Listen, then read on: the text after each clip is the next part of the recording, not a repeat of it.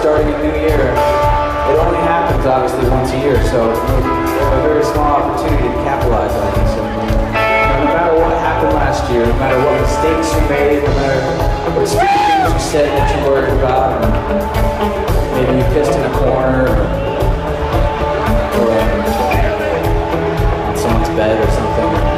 You have regrets, but that doesn't matter because that's all in the past, you know?